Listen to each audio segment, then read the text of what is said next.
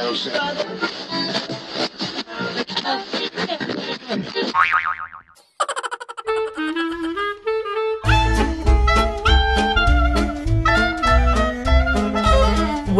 to Voiceprint with Trevor Devall and Guests.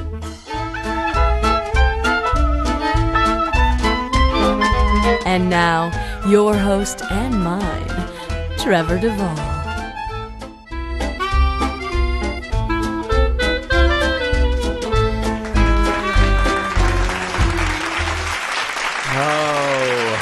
You know what's nice about doing your own sound effects in a show is that the audience is always so willing to applaud. They love you, Trevor. They love you. They always do, and they always will. There was a girl in the fourth row, and she was looking at you then. Oh, and I've been looking She was at the her. one that whistled. Welcome back, my people. Welcome back to Voiceprint with Trevor Devall and Guests. I am your intrepid host, Trevor Devall, and we are on episode the 8th of Voiceprint. It's been a long road. It's been a hard road at times, but we've made it here finally. Finally. Together with our guests and our listeners and our integrity. We have made it. I'm sorry, you lost me at integrity. Right, yeah, sorry about that. You completely lost me at integrity. It all went out the window there. We're having a lovely moment, and it all went away. Oh, I tend to ruin it right at the last bit. Yeah, you do. It's horrible. So, apparently a couple weeks ago, my Diablo episode on Fantastic Four aired on YTV, and it aired to rave reviews, which was nice. So thank you, Martin, for the compliments. Martin of Martin's Mailbag, who we'll be hearing from later in the show, wrote a very nice email to me saying about how wonderful my Diablo performance was. So thank you very much for that. It was a fun show to do, and yeah. The best question ever contest. I know some of you out there are wondering, how come he didn't why didn't he give us an answer? We asked the questions and there was no winner. Well, tonight there may be a winner. We shall see. We shall see, because we do have some very good questions brought to us by our listeners. Also, one thing I just want to put out there to all you kids out there in internet land. If you have any pictures or video or anything like that of conventions we've done, any sort of interesting moments involving the voice actors and preferably involving things, tasteful. Actually, I don't even care about the tasteful, but if you have any sort of pictures, video, anything like that, send it in to me. I'd love to get a little compilation of stuff going. That'd be kind of a cool little thing to have on the site. So you can send your stuff into fans@trevordevall.com as is usual. Before we get into the long-awaited episode 8, I want to play 7 episodes in the making. If you hear one episode this fall. God, you beat me to the punch, you bastard. I'm sorry. Rewind. Start again. Before I do the official introduction of our very special guest here, I do want to play a little bit of his very talented voice for you. Today marks our 100th acquisition. This makes our marionette collection complete and stuff. What? Hey, where am I? Dang, we got the wrong one. Oh, no! Heck! Hello? Why did we have to grab the wrong one at our moment of triumph? Who are you? Tell me now! Who are you? Goblins? Here you calling goblins. We are marionette collectors so great we border on invincible. Rinzo the Core. Tenhei the Rare. Kensuke the Pure. So you're thieves? We are not thieves. We're like collectors and stuff. How's that different? We have love.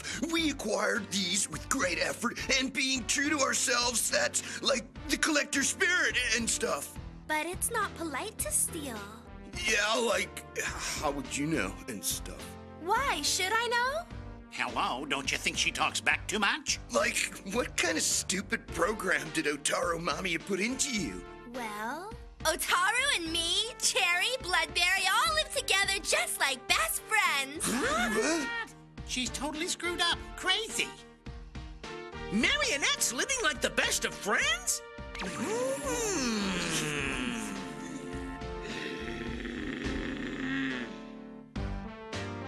Don't stare, nasty men. You stink. Well, we don't like you either.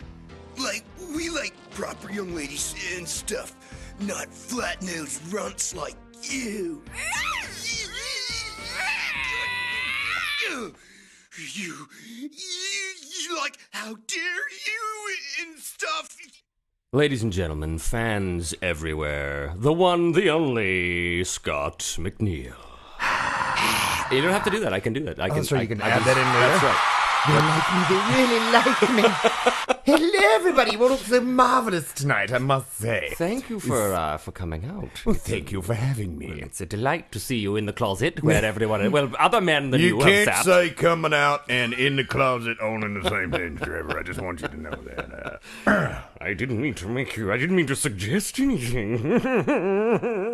So, yeah, thanks for coming on the show. Thanks for having me. It's been a long time coming. You know, we've talked to a lot of the big boys in town here, and eventually we had to get to We the ran biggest out one. of talent, so That's right. Oh, we've really, we've completely run out, man. So there's something I know. There's one person left. not him, man. I know, it's the only one we've got left, man. Seriously, like, everyone's either done or they're out of town. Is that Rimmer? Absolutely. You're such a smeghead, man. You're always worrying about your looks and stuff, man. I've got a plan. I'm going to Fiji. But sir, If I had a stomach, I could just barf, sir. but that goes against Space Corps Directive 3.1486. Okay, I'm a geek. It's like my favorite show. I have them on both VHS and DVD. It's a class. So do I. It's I Red Dwarf. You can't go wrong. It's intelligent science fiction. It uses its imagination and its brain and its powers of critical thinking. And it's funny as hell. Yes, it's awesome. Did you know apparently they did like They did an American pilot. yes. Yes. P.U., I hope you're not listening. El Stinko. Stinko grande, muy stinko. Muy Stinko. So yeah, welcome, man. It's gonna be great. I'm a big fan of you. I'm Mr. really McNeil. excited to be here too. I must say, this is great.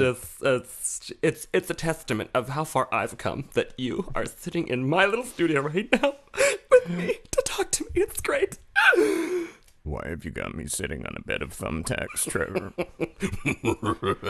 This is really uncomfortable. We're gonna get the ball rolling here with a little bit of your history. The history of Scott McNeil. And now, Voiceprint with Trevor Devall and Guests presents In Memoriam, a history of our guests' long and faithful service to the cause of voice acting. Oh, good. It's my obituary. You're the first one who's picked up on the obituary reference. You're the I first swear one. to God, I have never been treated like this. Look, you get Letty on the phone. You just tell him forget it. I'm not doing any more of these fucking hokey little shows.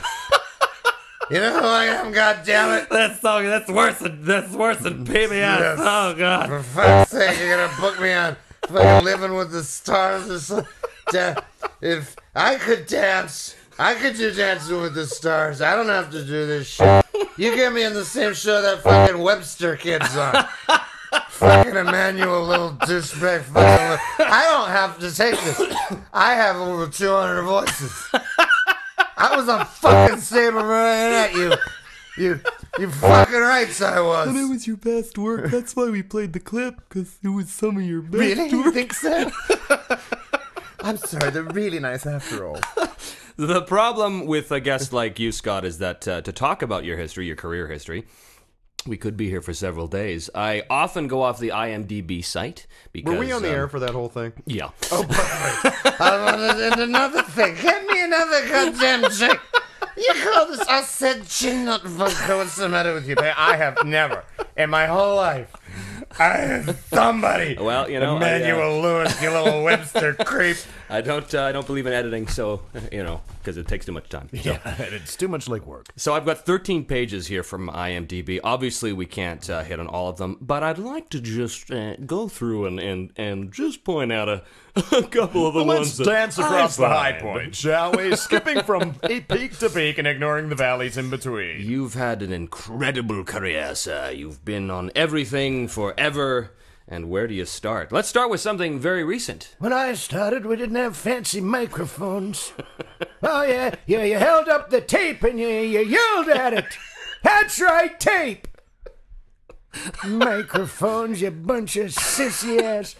And when I was a young man, beginning out, starting again. Anyway, I digress. Okay, starting with something recent. Go ahead, Trevor. You're on the air. Oh, thanks. I'd like to talk about Stormhawks. Go ahead, Trevor. An excellent choice. Very proud of that show here on the Trevor Devall Show. Trevor Yes, Devall. it's my show, so shut up! Stormhawks. You play Stork. Among many others, but Stork is sort of like the main guy you play on the show, right? Yeah. And that I'm just show, going to nod from now on. yeah. You should hear the Sam Vincent episode. Oh my God, I couldn't get a word in edgewise. Holy crap! Yeah. So that show's getting huge reviews. I all saw throughout the myself States. on the side of a bus yesterday. Really? Yeah, the In- Stormhawks in- banner in Vancouver. Really? Not in Houston. I was going to say because it would have been cooler, but they're watching it down there. Yeah, that's what they're. I've had kids give me, or people at conventions give me artwork of Stork, and Wow, it's pretty cool. So it's already starting to take off. Oh yeah, big time. That's cool. That's very cool. What would be a lot cooler is if I was on the show, but we're not going to. We're not going to talk about that. Dude, you were the bad guy on Dragon Booster, man. Yeah, you're right. Anyway, so it's that's you and Sam and Matty Hill, Chiara Zani, and the lovely and talented, when he's wearing men's clothing, Colin Murdoch, who plays like my total favorite character on the show. And who's that? Junko. Oh, Colin commits. He commits well. Colin makes me laugh so hard, I sometimes will pass once I passed an entire watermelon rind through my nose when I was eating, and he made me laugh. That's a funny man.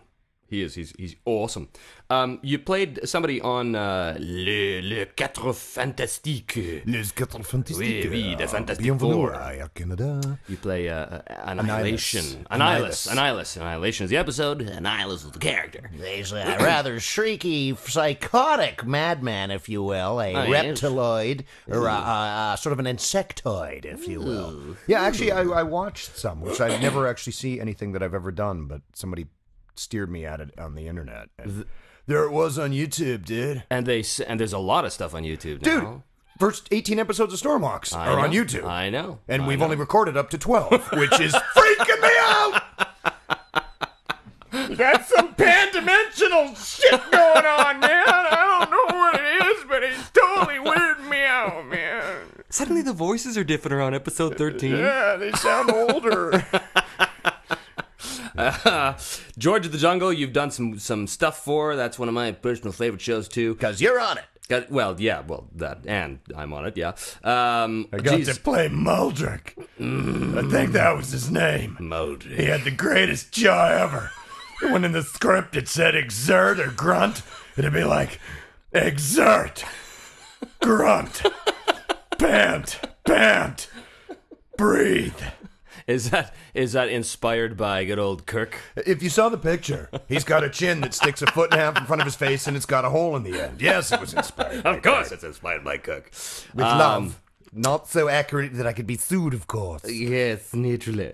Lots of stuff. Shows and live action and animation and video games. Warhammer 40,000, Dawn of War, Dark Crusade. Was just in recording some Dawn of War stuff today. Yeah, cool. Yeah, we just did I don't know if I can say that or not. No, we didn't sign any non-disclosure. No, that's not that studio. Oh, yes, that's right. In that case, there's another sequel coming out. It's going to be wonderful. It's going to be special because we've got Trevor and I all at the same time. You know, they gave me a copy of Mark of Chaos, which was the fantasy one.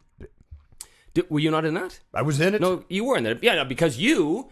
when you download the demo, you're the voice of the guy who's telling you how to move your men and things like that. Yeah. And I could not play the game for the longest time because every time I Because load it it was up, I'm too like, traumatic. I can't have Scott telling me what the fuck to do. I can't do it. I've had enough of that. But yeah, it's cool. But they gave me a copy of the game. It's funny. It's because I'm an inveterate gamer, but that one I haven't played yet. You'll get to it.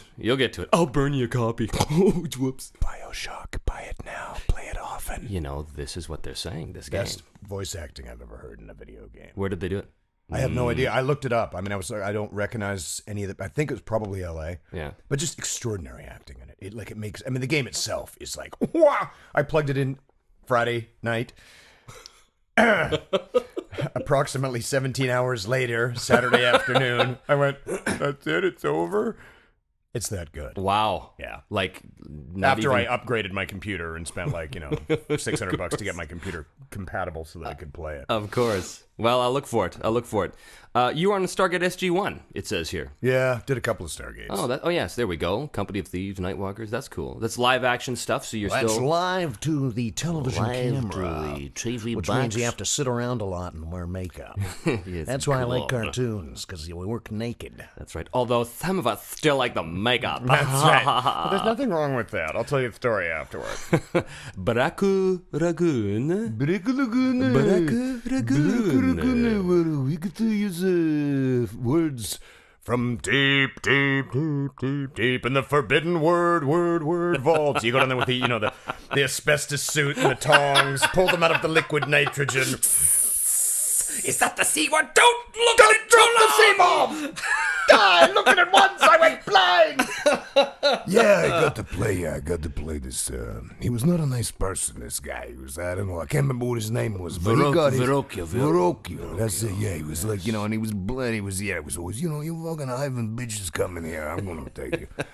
Rip you another one, It's a show, I think it's going to be a big fan favorite. I think it is. It started airing and it's doing very well. Yeah. It's doing very well because it's a little more adult in content. I kind of enjoyed it. Yeah, me too. I think it's so liberating. Well, it's no Pokemon, but you know. This is true. But hell, even Pokemon isn't Pokemon. No Pokemon. Snarl on Transformers Cybertron. Yeah. Not so much.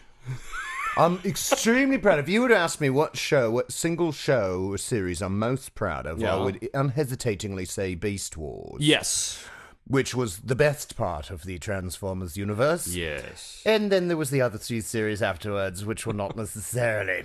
That's true. However, speaking as one who didn't come to Vancouver until after Beast Wars was over, I have to disagree with you. Shame.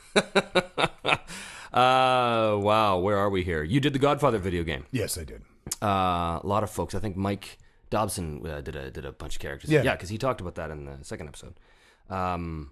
Kong, King of Atlantis. What's that? That was Kong. You know the name of King Kong. Is that a series? Yeah, because it was a series years ago. We did it as a series years ago. Yeah, like in 2000, 2001, right? And then after, not that they were trying to jump on anybody's bandwagon, but suddenly we came back and we did another. We did a straight DVD. Right. Imagine that. All of a sudden. Unbelievable. What have I got going? I'm trying to think of stuff now. It's good. Stormhawks is totally cool. Sushi Pack, which is totally cool. Yeah, you guys just wrapped that like a couple weeks ago. Yes, we did. I play a non-articulating small blob of Japanese horseradish who goes by the oh-so-apt name of Wasabi. Uh-huh. It doesn't actually speak. So what is it? What is Wasabi?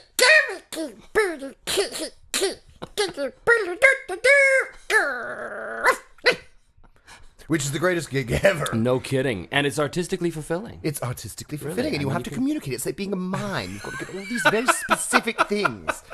Very specific things. Excited burbling there. Yeah, excited. Well, if you can do excited burbling. We've got all kinds of stuff on here. There's Inuyasha, of course. You were, Koga on Inuyasha. I was Koga on Inuyasha. For any anime fans out there, I was Duo Maxwell on Gundam Wing. Yes, that's a huge one. And a pile of different characters on DBZ for 10 years. The original version, not the later-to-be-dubbed in Texas version. Right, so the original one, I've had this sort of running email conversation with some of the fans. The basic story is this. Yeah. We recorded the first 52 episodes here in Vancouver. the producer decided, hey, let's see if we can find somebody to work even cheaper than Canadians. So, boom, he took the series down to America, to a little place called Houston, to Texas. Yeah. So they started recording the thing there from where we left off. Meanwhile, somehow it all came circling back, so we continued to record under a different name. This was under the Pioneer label. We recorded the whole rest of the series. 10 years we worked on that. Meanwhile, in Texas, they went back and re-recorded the first 52, so there are two completely divergent sets of the same thing out there. Wow. I can see you through the popcorn. Hello. That sounds far more complicated than it should be. But what are you going to do? 10 years before the mic on that show, though. Yeah, Longest no kidding. time I ever worked on a single 10 series years. in my life. Yeah, 10 years. 10 years that I won't see again. 10 years I'll never get back. Damn them. This is one of my favorite ones. And again, not just because we were on it together, but Crypto the Superdog, Ignatius, and Bathound. The dark paw of justice. And Ignatius, he was got some current, He was like Charles Nelson Riley, and it was like every slightly affected character ever done in the history of mankind all rolled into one. Yes, and he sounded fantastic. He was great. Super. Dude, it was another show we worked on together. Yeah. Where you got to play an Australian. Of course, X-Men. Don't make me come over there and get all Canadian on your butt, kid. That was actually one of my favorite scenes ever, was our big fight scene, where Wolverine and Pyro, I was about to say kick the hell out of each other, but that's not exactly how it happened. But yeah, that was, and in fact, that was one of the first times you and I actually really did. Because that was not long after you had shown up in our Fairburg. That's right. That was only just 2001 or 2 or something like that. So, yeah, that was a good one. I mean, and you don't get a more iconic character than Wolverine. I mean, that was one of the coolest phone calls I ever got. It was, you booked a thing. You're playing this Wolverine. Like when I got Wolverine, because I mean that's just like, dude, that's cool before you even start, man. It's just like, oh, you're freaking Wolverine, man. Holy crap. Bragging rights. I've got to get some cool ones. I got to play Foghorn Leghorn on Baby Looney Tunes. Of course, and that was just, I was Hermie the Elf. I'm independent. Not if you don't mind my being a dentist. And Yukon Cornelius. Right. Never tell you about Bumbles. Bumbles bounce. In Rudolph and the Island of Misfit Toys. That for me was like, yeah. Thank God you can't see the judge, Jim. Because, you know, that's stuff that I grew up with. Yeah. You know, and if there's one voice actor in the world, God rest his soul, Mel Blanc. And so stepping into those long two-toed pointy chicken feet was... And, you know, so you get to do some pretty cool stuff in this biz. Yeah, no kidding. And you especially. I mean, you out of all of us, I think, have hit some of those big moments. It's those only big because I'm moments. so damned old. Yes, right. Right? Dragon Booster is another show that you and I did together. I got to play your whimsical and slightly sycophantic sidekick. Yes, it was a lovely time for me. You look very nice today, sir. I'm planning to kill you, you know. I was kind of hoping that one would come back, but alas, we did our 40 You never episodes. know. Reboot came back like 7 years after we finished. Really? All of a sudden, I got you got a booking on Tuesday for Reboot. I'm like, what? What year is this? How long have I been asleep? We're going back to the future, buddy. I am future you. Buy Subway. Buy shares in Starbucks. Microsoft. Wouldn't that be nice? Yes. Oh, yeah, there's so many here. There's so many. All the Transformers shows here. X-Men Evolution, Zoids, Barbie of Swan Lake. I'm doing another Barbie like tomorrow, dude. All right. Which one? Oh, that's the it's another like Fairyland Barbie, right? Yeah. Cool. G.I. Joe, Spy Troops the movie. Destro. Excuse me? Is that you? I was, in the 80s, I was Freefall Falcon, not Falcon. We had a 2-day discussion about this. Freefall Falcon, Storm Shadow, Skymate, Overkill. I was Cobra Commander briefly after Chris Latta passed away. Destro on the new stuff and Gung Ho. What just occurred to me? Oh, dude, coolest thing ever. I'm a freaking Care Bear, man. I got an email about this saying, is that Scott playing Grumpy Bear? Frank dangling piddle butts. Listen, you little mother. I gotta come in there and open up a big old can of pink doodle and whoop ass on you. Lines you will never hear on the actual show. Yes. The voice print with Trevor Devall doesn't know. Does not. Yeah, okay. But for only $49.99, you can get the official outtakes DVD. Voice actors gone wild. Oh my God, it goes So that on one and I'm on kind of proud of. Yeah, I'm that's going again. Dude, that's, I'm a freaking Care Bear, man. That's, that's what I remember growing up. See? Is, the Care Bears. It was good. He-Man as well. I've done 2 versions of He-Man. The very first gig I ever did was He-Man and the New Adventures of He-Man in like 87. Way back then. Wow. 20 years ago. Wow. And then we just, a few years back, did He-Man and the Masters of the Universe again. My very first thing I ever had to do in an audition, my very first audition line was, "Really? You want me to say this?" "Yeah." "Okay." "By the power of Grayskull, I have the It's going, wow, this is weird. But yeah, then in the new one we did, I was Beastman, Ramman, Stratos, Clawful, Cobra Khan, and somebody else. Merman. Yes, I even got to use a terrible, terrible Sean Connery in that show. Oh, well, you've got to be able to use that voice That's somewhere. right. That's the one, that and Shatner and Walken. These are the triumvirate. There are the 3 a few. voices you're never allowed to do. I walked into the studio once at Old Pinewood Studios. Ah, God rest its soul. The greatest studio of them all, because it had a fireplace with real wood. But I walk into the control room and I hear this, "Oh my God." And I'm going, wow, that's a freaking good Charlton High. It's nice to meet you, Mr. Heston, sir. That's when he was up here for the 10 Commandments. I played Jesus to his Moses. Wow. To Ben. The 10 Commandments I did as well. I played Pharaoh in that, and he recorded that in L.A., but then we did Ben-Hur. Right. And I played Jesus to his Judah Ben-Hur. Oh, wow. And you meet him, and it was right around Easter, I'm like, wow, you're freaking Charlton Heston, man. Don't shoot. Please. And I get home, and I turn on the TV, and it's like, let my people. Because he was on. My people go. Oh, my God. Who were you on Reboot way back when? Reboot? I am proud to say that I was Hack. I was Hack. I was Mr. Andrew. I was like this roller skating Bynum dude. He was cool. And Spicky Bynum. Sir, yes, ma'am, sir.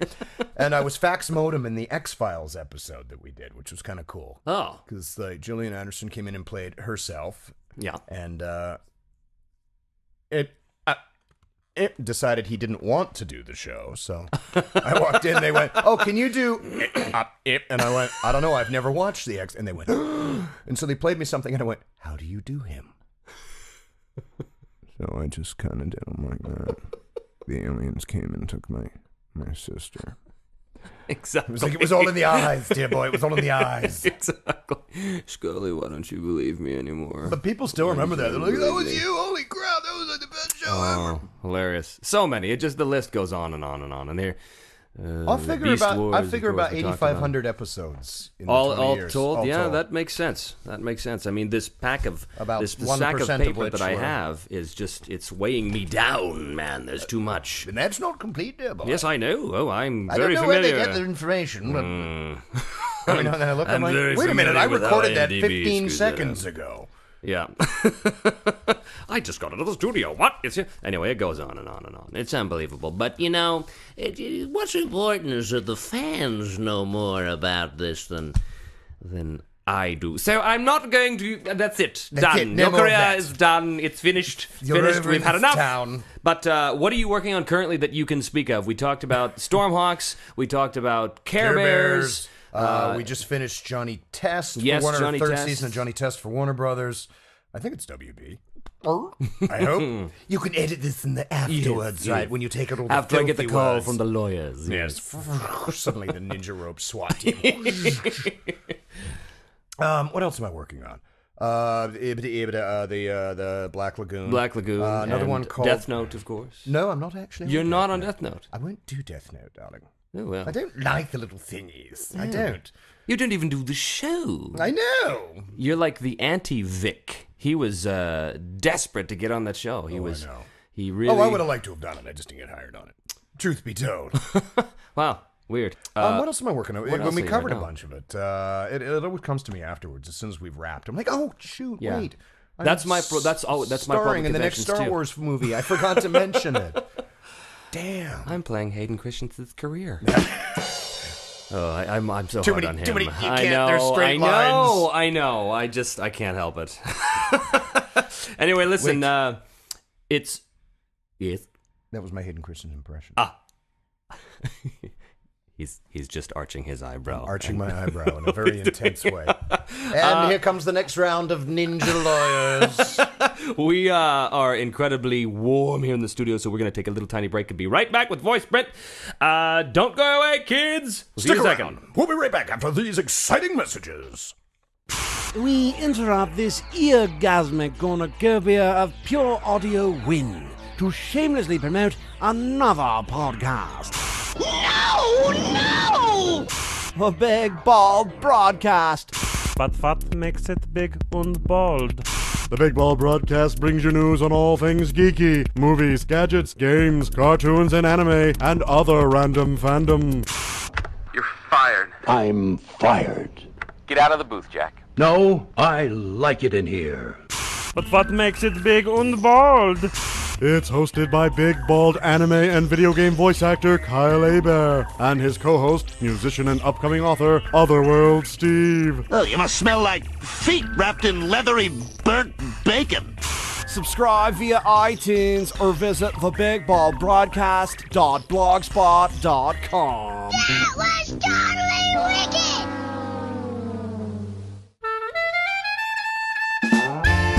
Hello, I'm Weston Biggerstaff, famous actor and star of hit nature series Tooth and Claw. You know me from my many film roles, including Japs Ahoy, Captain Swashbuckle and his Merry Brigadiers, and Nutballs 4, Farty's Revenge. I would like to take a moment to highlight the plight of the elephants. As you are no doubt well aware, every year millions of elephants are poached for their ivory. But did you know that just as many elephants are also killed for their prized penises, which are later dried out, ground up, and sold in Chinatown as an impotent remedy? Fact: Chinamen need their erections. Problem: no more elephant penises equals no more elephants. Solution: you! Donate to the Weston Biggerstaff Elephant Breeding Farm, a safe haven where only a small portion of captive elephants will have their penises chopped off and sold to the Chinese. This will ensure future generations of elephants and their penises for the Chinese. It's the only sane option. And just so I'm not being racist to the elephants, they are chosen on a strict eeny-meeny-miny-mo system. Random and fair. Do the right thing and help me build a sustainable elephant penis industry. Visit www.redintoothandclaw.com to learn more about this important threat facing all elephants. While there, you can also view episodes of Tooth and Claw, read my own animal fun facts, or check out my blog, The Bloggerstaff. The Weston Biggerstaff Elephant Breeding Farm.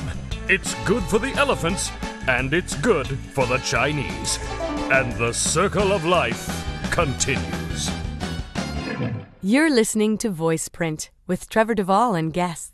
And we're back with Scott McNeil. I just want to say that the plug for Western Biggerstaff's show there, that's the members and producers of Voiceprint do not necessarily endorse any views he may have. The views you have heard on the show are not necessarily indicative of the management or our lawyers' staff. Our lawyers have told us to say this, and they're holding us at gunpoint. They've just come in through the ceiling on ropes dressed as ninjas. You've had a long career. Many, 20 years 20 years now. Yeah. That's Before unbelievable. The microphone, man and boy. The questions you must get as to your favorite moments. I mean, there must be a bazillion interesting, memorable things. I mean, a lot of the times people will ask that and they'll be like, well, what was funny? What's the funny moment? There must have been lots of those. But what were some of your most memorable moments, or if one pops to mind? In the studio? Yeah, in the studio. Yeah, in the studio, yeah. Yeah, because it's often so serious, as you well know, Trevor. Many times we'll stop just to think and ponder the incredible imponderabilities of life to think deeply upon and reflect. I don't know. It's mostly funny stuff. It's mostly about farting and burping and puking. Yes, and those stories have been told. We of course have already covered all the farting and puking. Yes, pretty much stories. the Gary Chalk story, the little after Wolverine's big. Yes. Yeah, that was Brad who told that one actually. Last time. So besides the toilet humor, I was the first person ever to die in a network television series cartoon. Really? To actually dead die. Really? Yeah, that was on G.I. Joe. This was back when, even if, you were doing anime and, the character was, bisected, trisected, drawn, quartered, put through a pulverizer, meat ground, reconstituted, vaporized by aliens, you always had to put in a little... at the very end. Okay. But I played a character, this drug dealer named the Headman on G.I. Joe, and it was like this 4-part arc, and at the end, he dies of an overdose of his own product, Spark. And Wow. they show his dead hand, and they just come in and go, drugs kill. Oh, well, see, it's okay. Now they're they're picking us off like elephant penis hunters out there. It's terrible. That always bugged me. This whole idea that in cartoons, no matter what the show is about, no matter I'm feeling better. Much better now. It's the word is destroyed. You must destroy. Especially in come on. anime. Yeah, it makes me a little crazy. The god of death is back from... Okay, we need one for the network now. The Great Destroyer is back from lunch in this really warm place where I got this great tan. What was it? It was on Dragon Ball Z. We went to hell. And there's these two demons that work in hell, and their t-shirts say hell. They had to go in and digitally change every frame so that they said Heffel. Oh, wow. Yep. Wow. And then there's Black Lagoon.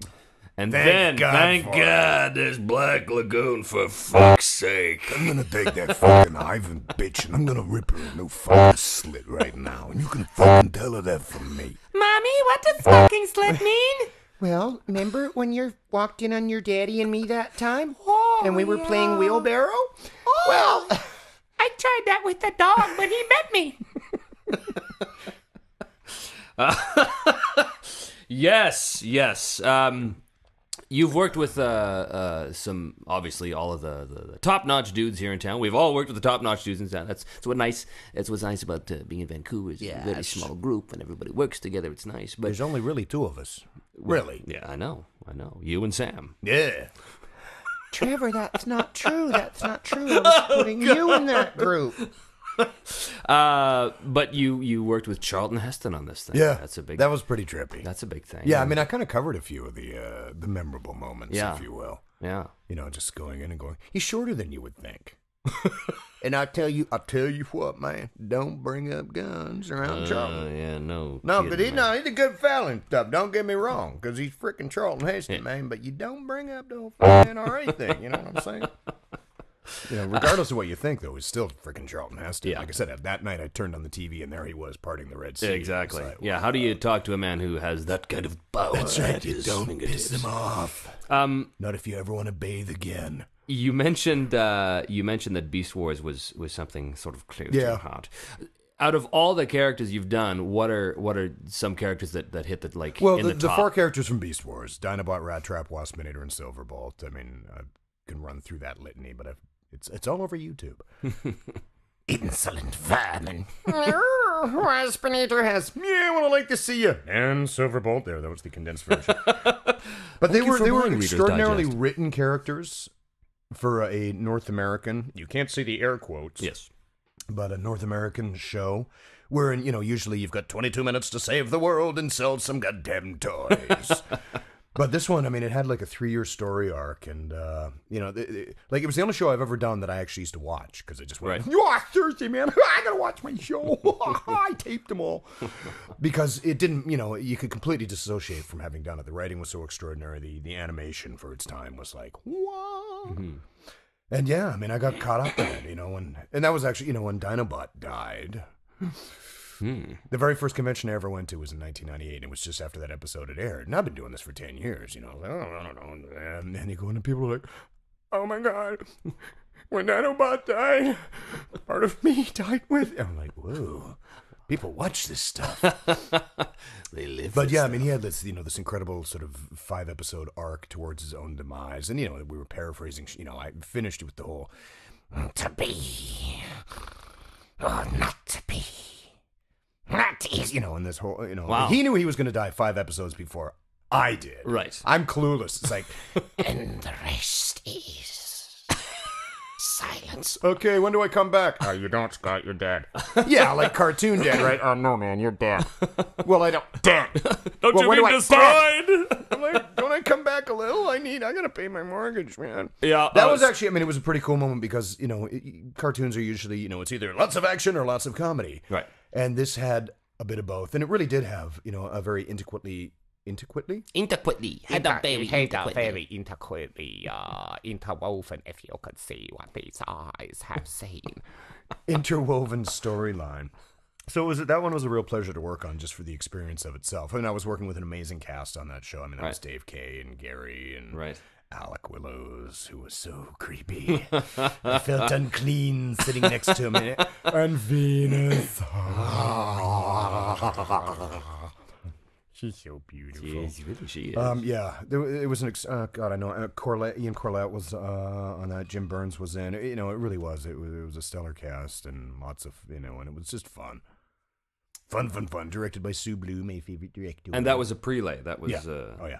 Oh, that was cool. CGI, 3D. Right. It's like the second of its kind. It was done by Reboot was the first, and then Mainframe did the. It's real. Like, you should check it out, man. Yeah. Like, I'll watch it every now and then and go, wow. It still holds up. It still even holds up today. It's still good. Because it's still the most popular. I'm going to go to conventions now. Purely anime conventions, and that was 12 years ago. We started Beast Wars, right? And people are still like, "Oh my god!"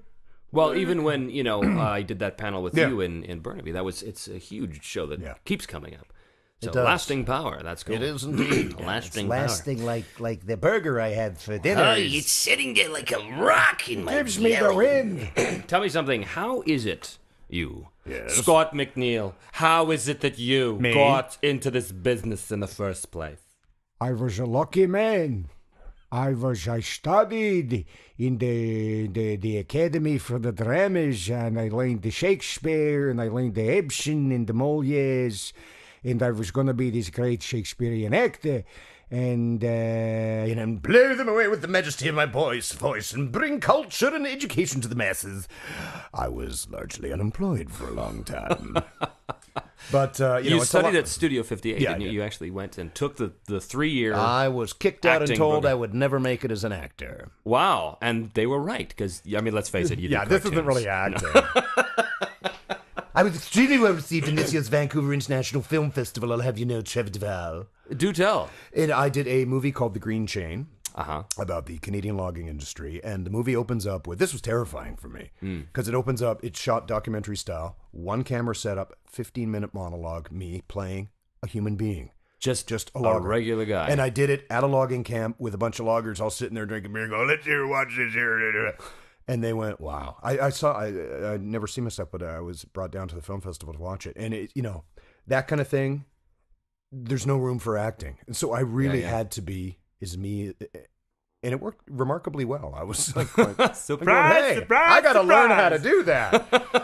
But so that was kind of a challenge in and of itself, because I tend to be a little theatrical. Yeah. So you couldn't hide behind anything, and especially documentary style. There was no cut, 15 minutes, just straight. Right. Just so you just got to hit it the first time and be as real and natural. Yeah, and it worked. I too am well. terrified of that kind of thing. I suffer from the same sort of thing. This hiding behind the theatrical things and.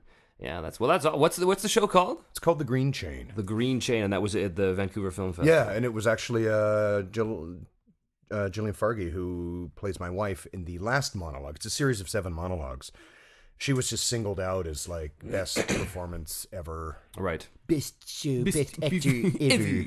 But the answer, I've used this answer before, but it's very, I'm doing for a living what I used to get kicked out of school for, literally. Right.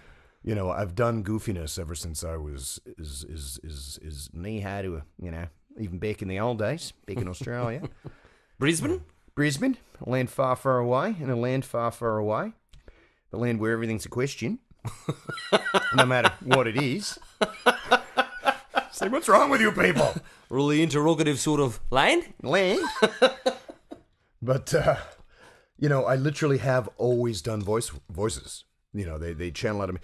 The moment that I realized that I was obsessed with Disneyland when I was 12 years old. Pirates of the Caribbean, Haunted Mansion. So I finally managed to cajole my family into taking me there. And when I found out that Paul Frees, the voice you hear, welcome, foolish mortals, was the same voice that he was the Pillsbury Doughboy. And I went, bing! Something changed. I'm not alone. But then I almost stumbled into it. I had been bumbling around as an unemployed actor for a while, and I ran into Doug Parker, who was, and because I went, I'd done a radio play that most people have heard this story, so I'll do it real fast. And if you slow that down on your playback, you'll get the complete thing. Satan! I went in for a commercial because I said, let's find out if I can do some stuff. I went in for a radio commercial with him. He went, I wish I'd met you a week ago. I was like, why? And he goes, because I just finished doing some casting on G.I. Joe. And I'm like, yeah, right. Like, what, the cartoon? And he went, yeah. So I went in for a show called Beep Boop that was directed by a sociopath named Beep Boop from the States. It was so traumatic, I went, I will never do that again. I will never go into a studio again with these people. So it almost scared you off entirely. It really did. I turned down the next one, and then I went in for the New Adventures of He-Man, and I booked it, and that was 65 episodes, and now it's 20 years later, and I'm sitting in a closet. I made it, Ma! Well, it's the best I can do. It's like the Tom Cruise come out of the closet episode. Oh, that was gold. Gold. Solid gold, Jerry. It's funny because people have said when I started doing conventions, which was only a couple of years ago, I'm still new to the fan base, as it were. I'm still new. I mean, certainly compared to you. I've only been at this 7 years, but only in the last 4, really, have I started to sort of become a little more prominent. Yeah. But when I started to do the conventions and people would ask me that question, well, how did you get into this? And I would tell the story, and they're like, oh, it's just like Scott. So I've been wanting to ask you this question for It's not uncommon. I mean, people come in generally from 3 different ways, right? There's some people that come in from broadcast. Yeah. And they're fine actors in their own right. On the next exciting episode. Hello, Jim. Hello. Can you hear me now? I don't mean to disparage. I really don't. Everyone has their place here. That's right. And I can't do the stuff they can do. There you go. People tend to come in. A few people drift in from radio. A lot of people come in from stand-up. And then, there's sort of the rest of us that wasted all those years studying acting. The great unwashed. Yes. The misfits of the theatrical world. Who are just a little too strange to do film and television, I suppose. Do you find that a lot of our colleagues still do on-camera stuff or not so much? Because I don't really think there's a lot of people that do that. There are a few, like Gary does a lot. I've I've starred in a couple of very forgettable films, and I've done kind of some of the requisite, but there is this kind of stigma amongst the casting persona in this fair city of ours. Here in Gotham. Oh no, he does cartoons. He's theatrical and weird. We want, it's all in the eyes.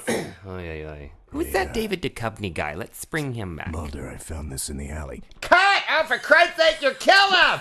You're chewing up the scenery! Hey, Mulder, I found this in the alley. What are you trying to do? I'll just think the line. Perfect. Fuck it. Cut him. Just keep it on David. It'll be great.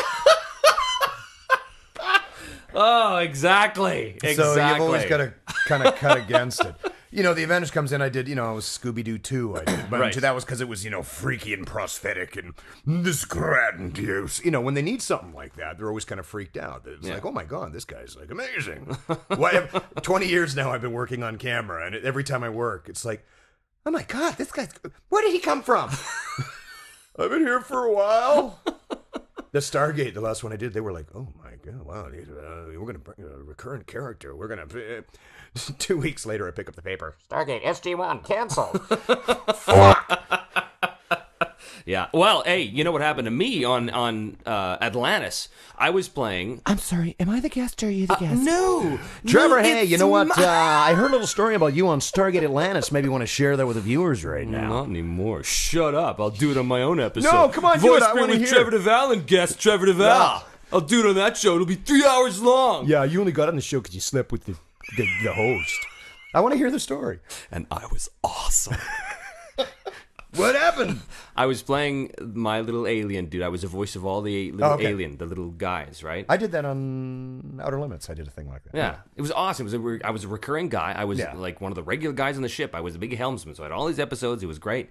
I went in, and then all of a sudden they stopped calling. And I thought, oh, was I maybe replaced or something? But Kirby, who was playing the helmsman on that ship, which would show up every few episodes, also hadn't been called. So we were like, what's going on?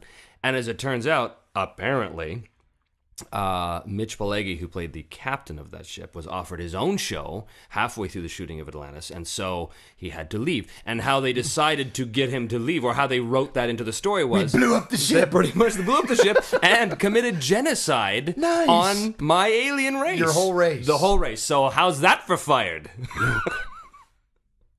There's a great disturbance in the Force. It's like 1,000 little Trevor Devall alien voices crying out, and suddenly unemployed. Anyway, that sucked. Yeah, welcome to showbiz, kids. So you want to be welcome to So You Want to Be an Actor with a couple of bitter old has-beens. And Christ's sake, give me another scotch. That is a perfect segue into our advice column. So we get asked all the time by so many fans. How, as a regular guy, as a regular girl, as a regular person who desperately wants to be in cartoons, you want to be in cartoons, how? You got a great face for radio, kid. That's what my mom told me. I tell you this right now, if you're a regular guy or a regular gal, you got no business doing cartoons. It is a peculiar world. True enough. Now, I know you've been asked that a million times. If you had some advice for people trying to get in as actors, what would that be? I'll give you a little my Reader's Digest synopsis of this. There's two words at play, and this is a visual, kids. Close your eyes. Imagine the left hand going up as I say voice, and the right hand going up as I say actor. It's a two-part word. Voice actor. If you put that on a scale, actor is by far the most important part. By far. I meet a lot of people that can do voices. I really do. And, some better than others. Some who can't.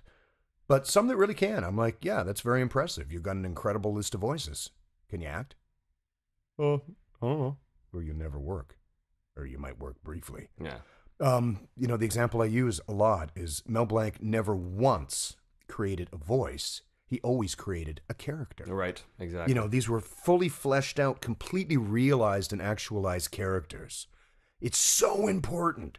I hear stuff sometimes where, somebody's created a voice. And it's like, no, dude, that's not the freaking voice that matters. The voice is secondary.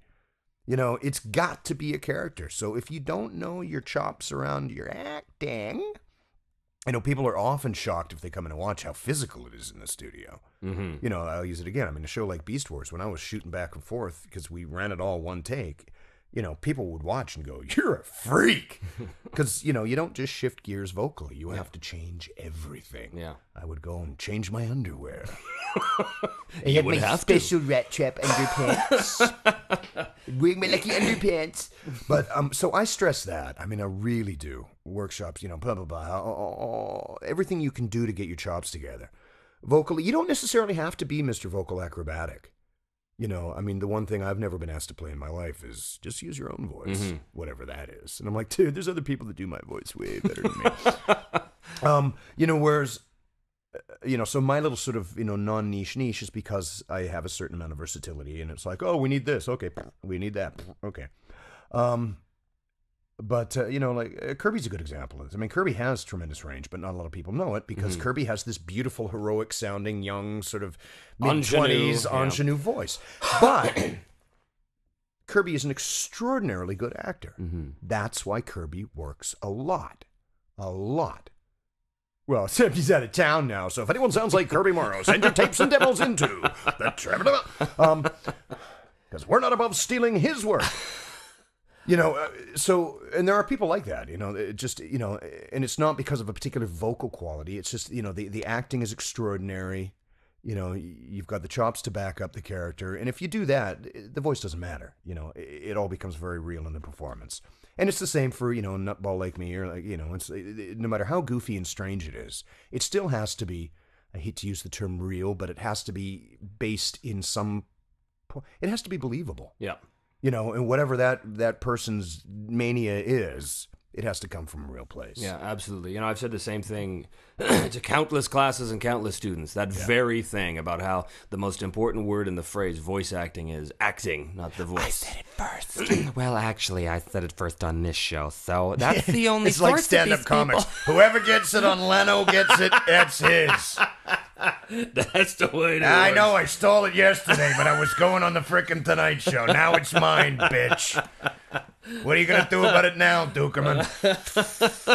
Well, it's very sound advice. I think it's very sound advice. And so all you kids out there trying to get into the business, listen to Mr. Scott McNeil. He knows. There's also cool stuff what you can he's do just talking getting used to, being on microphone. I always recommend, any city that you're in, almost all places have like books for the blind or reading newspapers for the blind. If you get in touch with, it's CNBC up here, but wherever, services like that just get you into a studio, get you working, because there's the technical aspect of it as well. Absolutely. Both Trevor and I teach workshops, which are exorbitantly expensive, but we'll You come can't pick you afford up on it. our private jet for a beautiful, fun-filled vacation in luxurious Vancouver, British Columbia, Canada. The Riviera of Canada. No, we won't. No. Sorry. Because it rains a lot. It's That's why we nothing spend so much time terrible. inside our own minds. That's right. The one place. where That's we the don't other get thing, wet. too. Just geographically, I may meet somebody in Nebraska who I think has a lot of talent, but, there's always, radio stuff. There's different aspects of voice acting. Yeah. There's, radio, television, but most people specifically seem to now want to get into, or at least people that would be, listening to this would want to get into cartoons, Right. but there is a whole other spectrum. Yeah, the Both, commercial world we is huge do. here Yeah. as well. And But if you industrial happen to be stuff. in Nebraska and you want to do anime dubbing, or you want to do prelay voiceover, Yeah. Pretty much what it comes down to. you have to be where the work is. Because believe it or not, they don't fly in. They just don't. Yeah, exactly. As I said, very good advice. Very, very, very useful, very helpful, Mr. McNeil. Thank you. Let's see what's in the mailbag.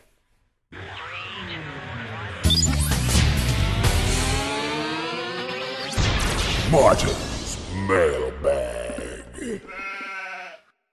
It's just not the same without the sheep. Have to have the sheep. You can't say that to an Australian. First off, in the mailbag, the advertising for the movie Martian Child has begun, and David Kaye is reported to be in the movie, and I think confirm that. I think he told me about that last year. The debut is around November 2nd. Here's where you can hear Scott McNeil, for now anyway, or at the moment, on Teletoon as various characters on Class of the Titans and Johnny Test, and on YTV... George the Jungle. George the Jungle. On YTV as Hohenheim Elric on Full Metal Alchemist, Stork on Stormhawks, Snarl on Transformers Cybertron, and Scary Godmother and Scary Godmother 2. I wasn't actually the scary godmother. Yes, I knew. I've got that Hi, here. I'm the really terrifying godmother. My name is Wendell. You can call me Vivian. That's Although the on, character I was playing he was Yeah. He was the skeleton in the closet. Oh, scary godmother. I think it's time we came out of the closet. And of course, snakes. That'll be on YTV's Halloween programming. And also as various characters on Being Ian and Team Galaxy and Les Quatre Fantastiques. The Fantastic Four. These are the tentative times for the Scary Godmother specials scheduled to air on YTV this Halloween. We've got them at Friday, October the 26th at 4 p.m. That's both Eastern and Pacific. And Saturday, October the 27th at 2 p.m. and 3 p.m. Again, Eastern and Pacific. This is your chance to hear Tabitha St. Germain as the Scary Godmother, Gary Chalk as Harry the Werewolf and Bugaboo, and the lovely and talented Scott McNeil as Count Max and Pettibone. Martin writes in that based on the live-action X-Men movies, one Vancouver voice actor did appear in the final cut, Brenna O'Brien, who was Rin on Inuyasha. But on an ironic note, Brenna did not do any of the X-Men Evolution voices. And on an even more ironic note, the voice of Wolverine, played by Scott McNeil, was nowhere to be found in the live action, and that's just dumb. Isn't it dumb? Was not with a 10-foot pole. They wouldn't touch anybody from the show. Dave Kay is the only body I know from the show that got an audition. Really? I like to think it's because they were intimidated. Oh, well, what else could it be? Because I'm thinking, wait a minute, Wolverine's short and stocky, I'm short and stocky. He rides a bike, I ride a bike. He smokes, I smoke. He's Canadian, I'm Canadian. You want to cast an Australian, I'm also Australian. And here we go, Hollywood. I sound just like the guy in the cartoon. Hugh Jackman was great, but he's too tall. Yeah, he's also gay. So there's that. Well, there is that. Yeah, but... But he's married and has children. Well, then that's gotta be wrong. Next thing you know, you're going to tell me Rin Tin Tin was a junkie. He wasn't? With the large number of roles Scott has voiced over the years, maybe we should try a little game. Here's a little game for Martin. Here we go. Let's see if Scott can name the show after each set of characters he's done. Well, this one is obvious. We've already been through it. Rat Trap, Silverboat, Dinobot, Waspinator. What is Beast Wars? What is Beast Wars is correct. Piccolo, Dabur... Yeah, this is obvious. Piccolo, as soon as we Piccolo... Can I call in a lifeline? Duo Maxwell. Get away! Koga. Flipshot. The New Adventures of He-Man. Cobra Khan, Stratos, Beastman, Clawman, Merman, Ramman. The further and extenuating random continuation of the old adventures of the new adventures of He-Man, better known as He-Man and the Masters of the Universe. Now that was the obvious set. Now here's the least. Well, that was the introduction round. That's right. So Suezo and Grey Wolf, Monster Rancher. There we go. Rathamon.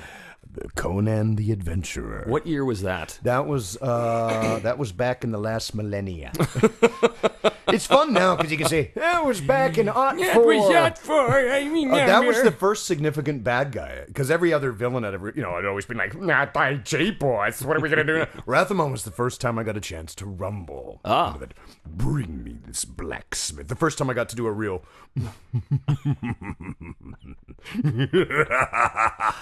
Oh, I love those characters. Oh, doesn't it just get you hot? Doesn't it get you hot? Time to Die, Fly. The Wacky World of Tex Avery, where I played an 80-year-old woman. Time to die, Fly. That's what we philanthropists do, you know. Hack and Specky. That'd be a reboot. Reboot. Hohenheim Elric, we know, is a Full Metal Alchemist. That Atlas. was cool because I got to fly down to Texas to record that show. Yes, that's right. That's right. Atlas would, in fact, be your Clash of the Clash of Titans. the Titans. Atlas has never come back as a character, and you know why? Why? Was he destroyed? He was not destroyed. There was a horrible explosion in space. I don't know what it meant, but he was just cruising past. He's holding up the planet. Poof! They animated him with a bunch of chest hair. Yeah. And it was too expensive to animate the chest hair. I swear to God. That is straight from the horse's mouth on now. Oh, they gold. It's too expensive to animate your man chest. Oh, you heard it first here on Voiceprint with Trevor Devall, kids. Oh, the gold. Bone Steel. That'd be your live-action Ninja Turtles show. I put myself out on that show because I spent 7 weeks with one eye kicked over to the side doing a whole lot of twitching. Very first day on set in the studio, I was like, hey. Oh. They had to bring in a chiropractor. It was bad, and I had a 7-week migraine. Plus, I was recording. That was the busiest time of my life. Yeah. I was in studio 6 days a week, 9 o'clock in the morning, generally to about 4:30 in the afternoon. Yeah. 6 o'clock, I would be on set. I would work through to 8 o'clock in the morning. I would go back to the studio. I did that for 7 weeks straight. So no sleep at all. It was weird. You know, you're sitting there on a Thursday, you're going, oh my God, it's totally amazing. I haven't slept in like a week and a half, and I'd feel But cha-ching. Yeah, no kidding. That was a good summer, that. No That was kidding. 1997. Cobra Commander is obviously. Oh, G.I. that's Joe. from, oh God. That's from My Little Pony. Yeah, right. Dead-Eye Duck. Dead-Eye Duck was from Bucky O'Hare and the Toad Wars, which is another show that I'm kind of proud of. Yeah, we did a lot of 13 guys episodes. There's still like sites dedicated to it. We were supposed to do another 52. It was really good. And it was one of those, they're going to be starting them again in January. And then in March. And then you start to go, And then it's 20 years later. I'm still waiting. It could happen. Wolverine is obvious. X-Men. I think that was My Little Pony? Priscilla, Queen Priscilla of the the Queen. Desert. Yes. I think that was, yeah. We're Agent at- White. That would be Johnny Test. Johnny Test. Agent White, who, by the way, isn't white. Oh, what is he? He's. But there's two agents. There's Agent Black and White. Oh, and I'm the black guy whose name is White. Oh, that's, they're just confusing ya with They that are. stuff there. Proto-Man and Dr. Wily. That would be Mega Man. Yes, that was a good one. All That was of a our fun plans one. will take over the world. Back when all true mad scientists were fully German. Yes, exactly. Actualized as Germans?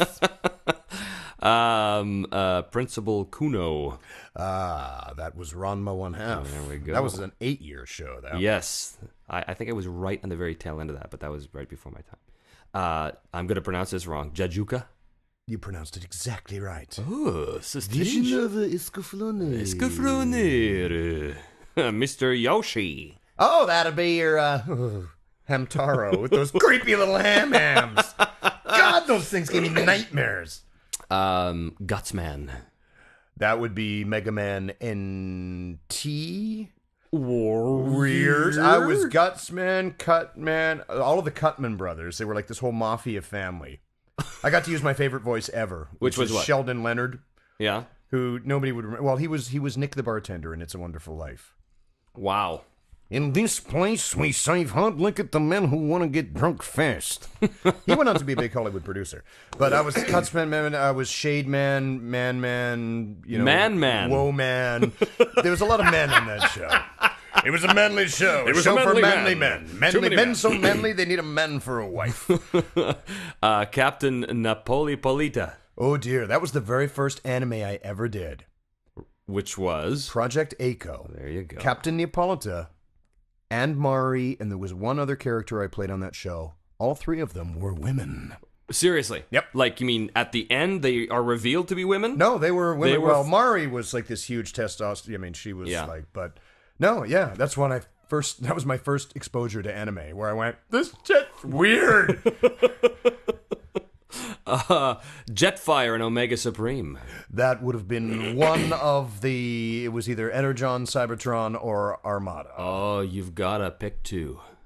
It wouldn't have been the last one because I know that they decided to make Jetfire Australian. And did I do it? No, I didn't. So that would have made it Armada and Cybertron. Thank you very much for the bonus. Armada and Energon was, I'm sorry, and you're not really Australian either because you failed. Tell my dad.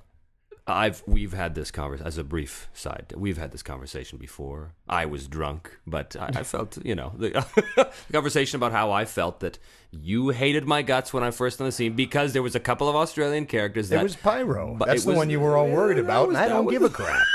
Because, let's face it, you were Wolverine, for God's sake. Exactly. And, I could sit there and go, nice Australian accent. Mine is appalling, too. There's a difference between a real Aussie accent and one you would use for a cartoon show. There's a difference between any real accent and one you would use in a cartoon show. Yeah, I mean, if I'm working for American clients and they go, we want this character to be us, it's like, well, what part, blah, blah, blah, blah, blah. Well... The Australian part. How's it going, man, blue? It's either that or... Yeah. But it's the same. It's like, the guy's from New York. Yeah, well, yeah. what? Not everybody in New York talks that way. So or Scotland or anything exactly. like that. Oh, he's Scottish now. Scottish like that. I did the Highlander, the animated Highlander just recently. Yeah, and the animated Highlander is getting huge reviews. That has been well received. People have been very kind because it's got some big people behind it. It does. The director of Akira was the dude behind it. Which, so it's lots of stuff. And finally, my personal favorite. You ready for this? Briefs. Pirates. But pirates in briefs. No, because cold is therapeutic. Alpine cough relief gum. And how do you get at this gum? You chew it out. That was the first one. You chew it out. Oh, the weird thing was... People on the street, like, you can do brilliant work on stage, or, even film and television. If people see it, they do. If they don't, they don't. You do one commercial, and everybody in the universe sees it, except me. Yeah, exactly. So I'm on the street like, hey, that's that gum dude. Hey, gum dude. Hey, chew it out. What does that even mean? People have My lives. God. Please go home. Stop watching your television so Ew, much. have you ever chewed your own gum? Some interesting things have occurred for you on the con circuit, and Martin has provided a list. When did the first Piccolo I'm a Cucumber song begin? Oh, boy. It's become this... I don't even remember. It's some con... Somebody had a little tiny, like, hand tape recorder, digital, like, memo, you know. Remind yourself to pick up groceries at 2. And they stuck it in my face and they said, "Can you sing the Cucumber song?" And I went, what? I don't know what the Cucumber song is. And they went, well, it goes blah, blah, blah, blah. And I went, oh, okay. So I went, I'm a cucumber. And then it got animated and it became a thing. Just this, right. And the original song is from something else entirely, and I'm not sure what. But now it's become this kind of this thing.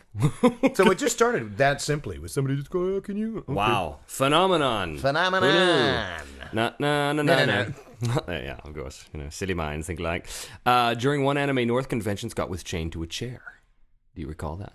Or was that something that was maybe in the hotel? My therapist and I have worked very hard to eradicate that memory, Trevor, but I got it back. Oh, man, you don't know, man, because I was chained to a chair. Apparently. I wasn't there. I can't, I can neither confirm How or did they deny. get into my room? That's what I want to know. Do you remember... That stuff is private. Do you remember battling The with... goat was there when we got the room, by the way. I just want to be clear on that. And he was high. Oh, yeah. Do you recall battling with lightsabers at a Toronto anime I do convention? indeed. And who was that with? A person with a lightsaber. I thought it might have been Liberty. No, was it? Well, it might have been Vic. No, It sounds like something Vic would do. Yeah, but I don't think. But no, there was a group of. Here's the thing: you've been at conventions. I have. You could be like on the planet Mercury, you know, steeped in the methane vapors there, and there is a protoplasmic sort of space amoeba convention, or you could be in Nebraska at a plumbers convention, or you could be anywhere in the universe at any convention, anytime. Why are there always stormtroopers? That is every convention in the world. He's Yes. welcome to the Dental Appliance Convention here in...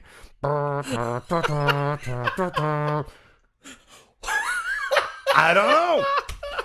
I see those T-43s the other day. Yeah.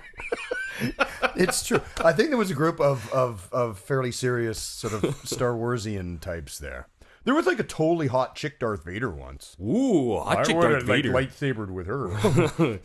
I'd like to pull her helmet off and look at her brain in it. Okay. The first time you heard the word glomp? Glomp. That's an official term, isn't Glomp it? is an official term, and I'm afraid of the word now. Yes, I've because seen I it used to happen. clarify. People would go, come up and go, excuse me, can I glomp you?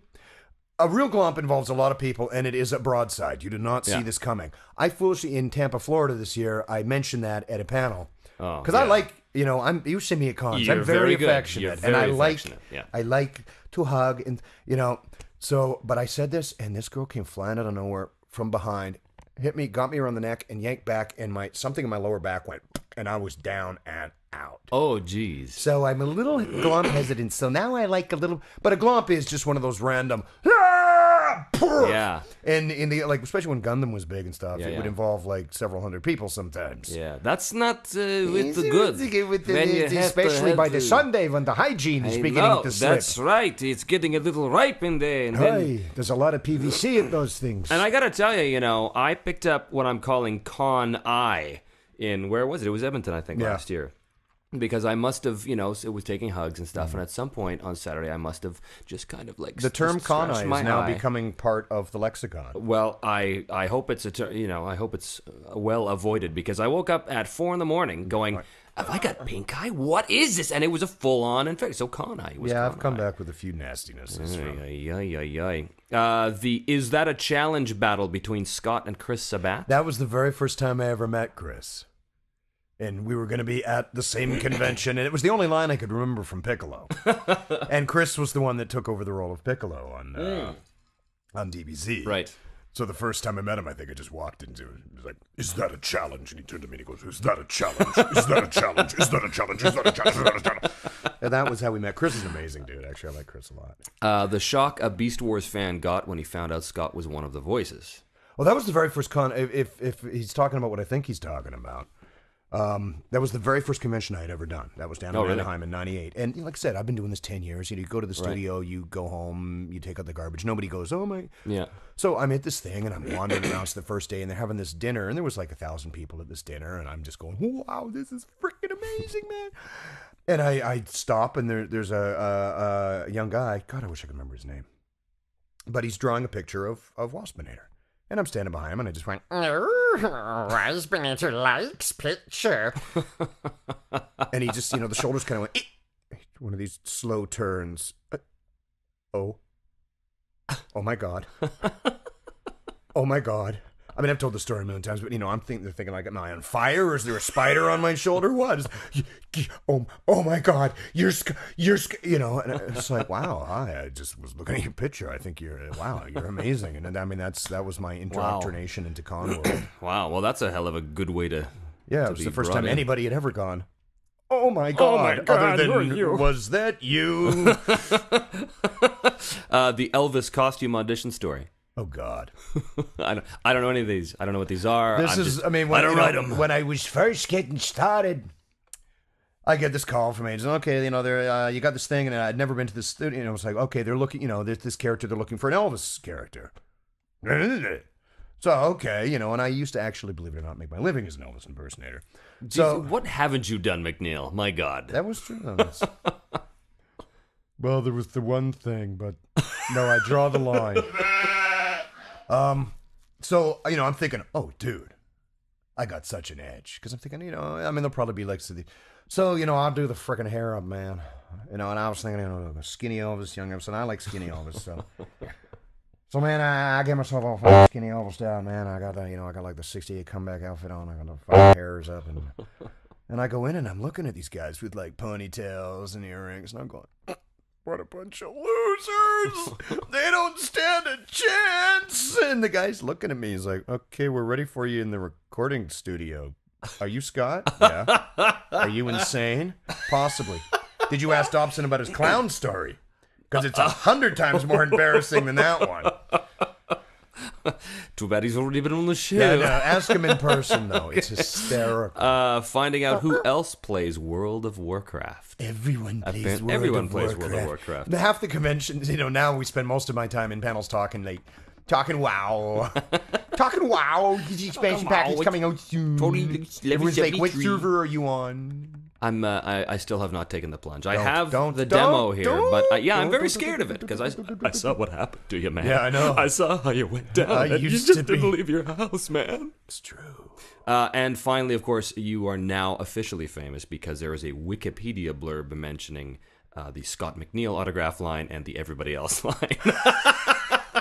I have arrived. Mama, I done good. Thank God Almighty, I have arrived at last. Martin finishes off by saying, but what makes Scott special to all of us is his dedication and compassion for his work and his fans. And he would like to start off the fan questions. This is rare that Martin actually asks a fan question, but this comes from Martin in Toronto. Himself. If Mel Blanc was alive today and you had the chance to meet him, what would you ask? I would so fanboy on his ass, man. I'm just like, and he'd turn to you and go, well, no, it's a really good picture. I thought I'd. How would I get started in voiceover? What would I ask him? God, I don't know. Yeah. I mean, I could spend days just listening to the man and talking to him, watching, what he does.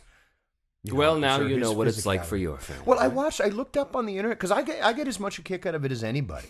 And I found a bunch of stuff on YouTube. I found interviews with Mel Blanc, and it doesn't matter. When the real dude opens his mouth and does that character, a million people in this world can do Homer Simpson, and pretty good.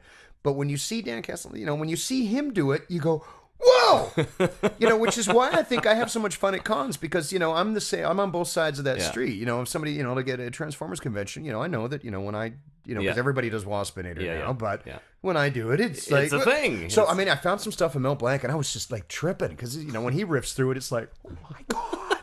There's another great one with the whole cast of The Simpsons on I can't remember which. It was like inside the actor's studio. The actor's studio Yes, with me because I'm very serious. Yes, and very pretentious. And it's that same flippy buzz of just like, when he opens his mouth, you're like, yeah. Yeah. fucking man, you're like totally freaking Apu, man. Yeah, that's got to be.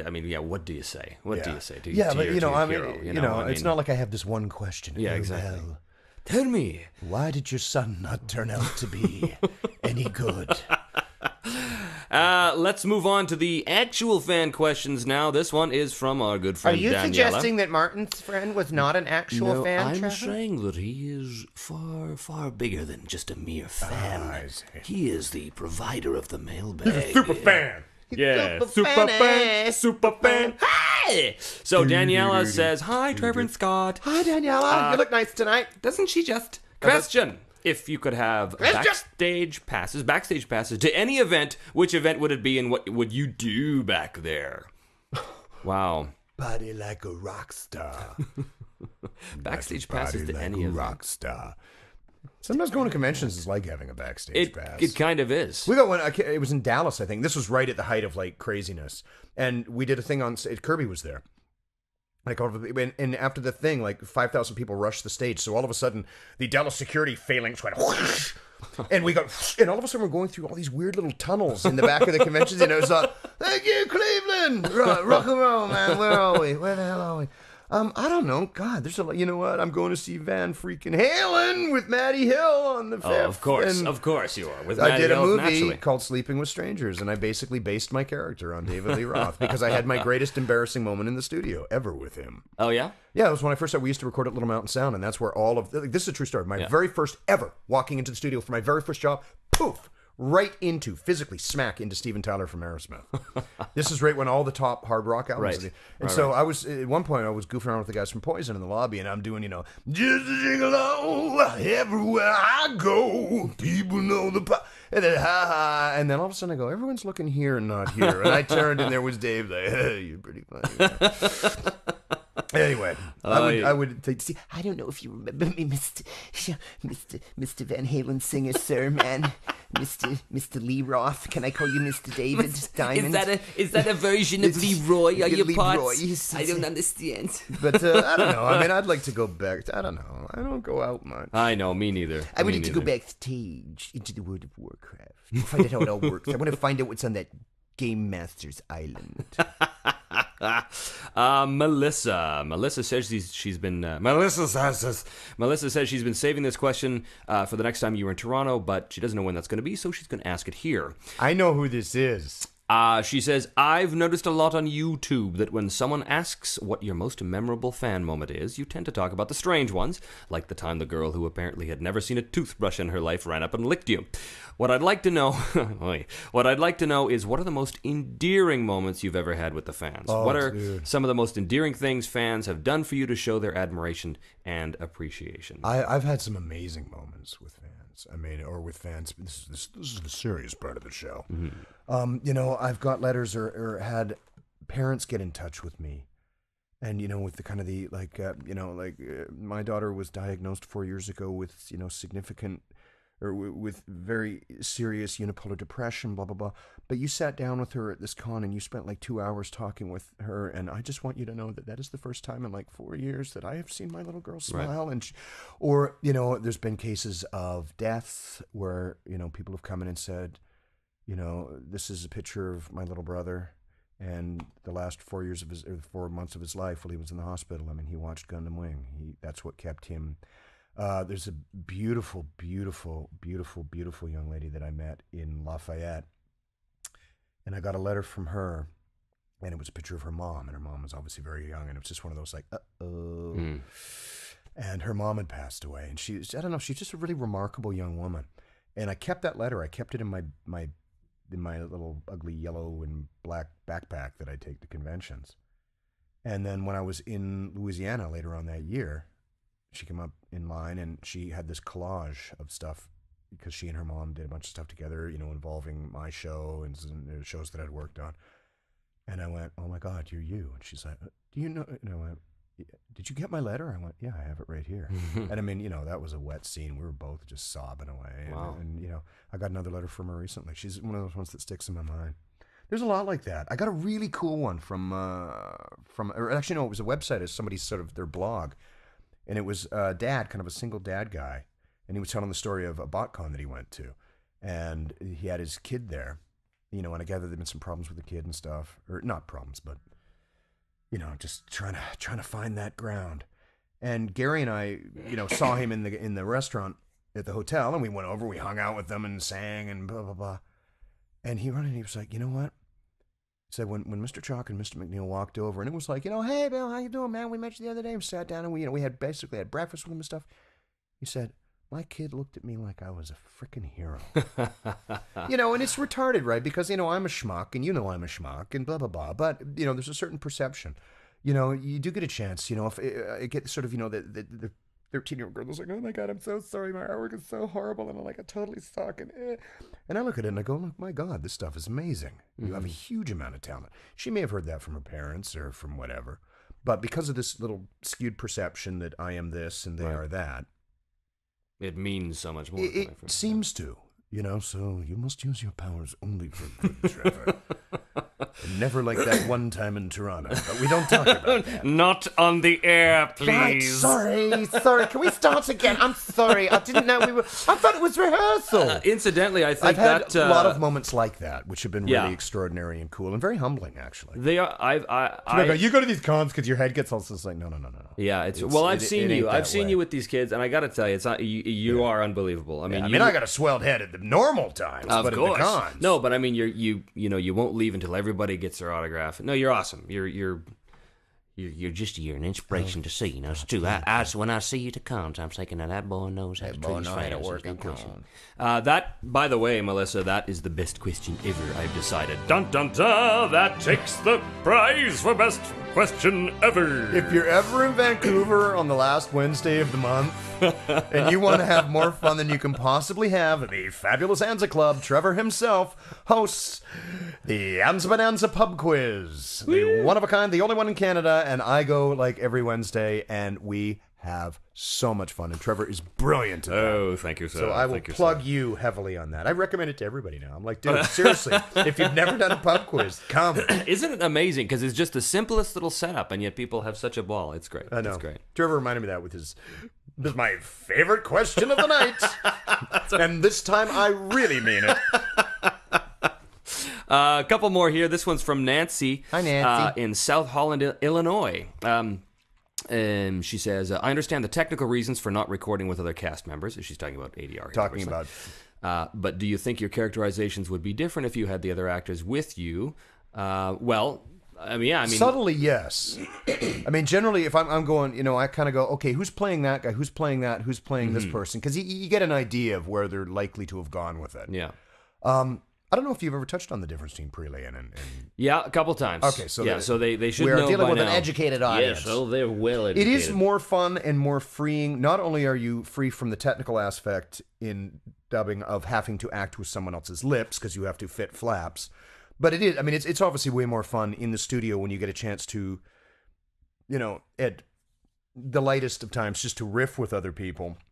And to use the dreaded actor parlance, but to act and react with another human being, to chance to play back and forth, it makes it, I think, a little more spontaneous. It makes spontaneous. More spontaneous.